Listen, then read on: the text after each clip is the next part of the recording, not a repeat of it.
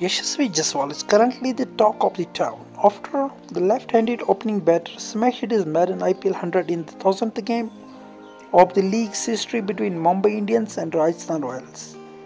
The RR batter became the fourth youngest player to breach the three-figure mark in the league's history.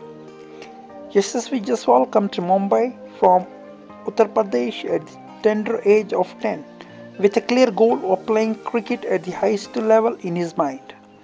His parents were not financially well settled. He used to sold pani puri and fruits near Azad Maidan in Mumbai to make ends meet.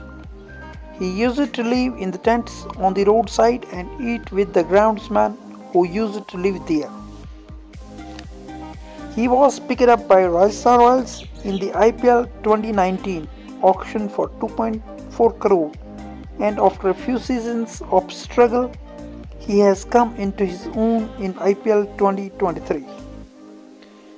He has 428 runs in this edition and is the proud holder of orange cap.